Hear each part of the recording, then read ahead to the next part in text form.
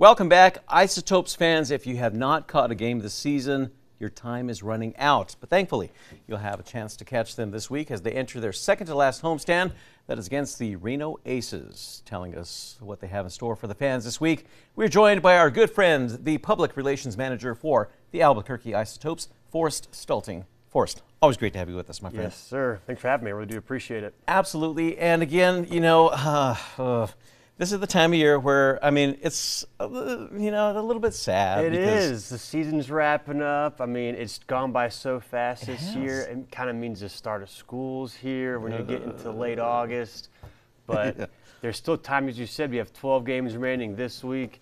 Then 2 weeks away, we have 2 more 6-game homestands. So nice. Plenty of action to come over the next few weeks. There you go. And a lot inside those games. Native American Heritage Night. That's one of them, right? Yes, sir. Yeah, that's on Saturday night. We have a lot of local pueblos coming that evening. Nice. Some of the dancers from those pueblos. We're going to have a lot of educational booths as well along the concourse to highlight those Native American traditions here in and around Albuquerque, New Mexico, because it's so important to highlight the folks there. We also have fireworks that evening as well. On Tuesday, the best way to start a homestand, in my opinion, Taco Tuesday, yeah. Right? So we're going to have a whole lot of assorted tacos available, including a pickle taco, which I'm not sure if I'm going to be brave enough to try.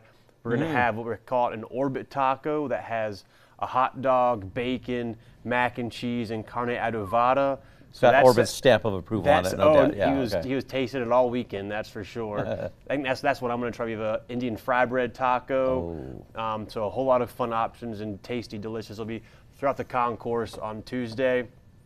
Friday, we have our art night. So bring your creativity to the ballpark. We'll be giving away 2,500 color your own hats.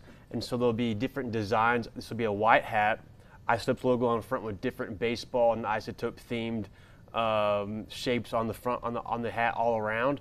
And we'll have these booths set up along the concourse where you can pick your colors, color it in any way you want. It'd be a really cool giveaway on Friday. And then Sunday, to wrap it up, Bark in the Park night. I was going to say, not just for humans, but for dogs as well. Exactly. We'll be giving away 2,000 steel dog bowls as well, thanks to Greg Lepore. So a whole lot of fun all across the board this week. Not only for humans, but your dogs as well. We'll have a dog parade on the field as well on Sunday. Oh, nice. 1:35 game on Sunday. The rest are at 6:35 this week. So wow. And the Aces have not come here this year as well, so it'd be a fresh new team. Oh, nice. For all the fans in town. They're the affiliate of the Arizona Diamondbacks. Okay, so a little bit of a Rocky Diamondback kind of vibe in the house there happening with that. NL West clash, if you will, yeah. Head to head. The Topes got it. So real quick here, we can find a recap of just everything that's happening all those nights, Topes website, right? Yep, abqisotopes.com for tickets. You also stop by the box office at the ballpark.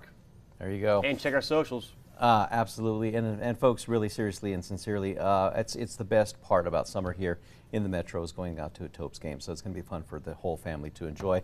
Forrest, as always, my friend, it's good to have you with us. Yes, sir. Thank you, Dave. Absolutely. For a full recap of the entire interview, we will have it later on this morning. It's going to be at alwaysonkRQE.com. Stay with us.